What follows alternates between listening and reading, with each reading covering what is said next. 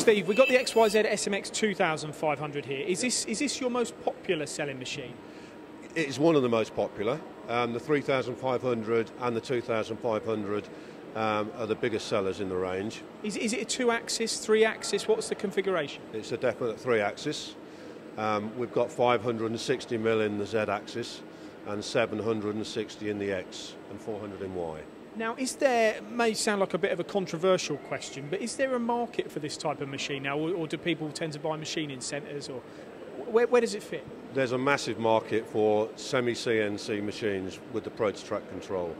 Why is that? Well, they'll take manual machinists and they'll train them up in a couple of days to be actually a CNC machinist as well. So the control, I know it is a big factor. You said a matter of days. Is it very quick to learn how to become a CNC machinist? The way the control is configured, it's a question and answer. You need to know which way is X, which way is Y, which way is Z, and then you're up and running. And is there any limitations on the type of parts you can machine on here and materials? I noticed we've got a piece of nylon on there, but is there any limits? No, it's all down to speed and feed and the depth of cut.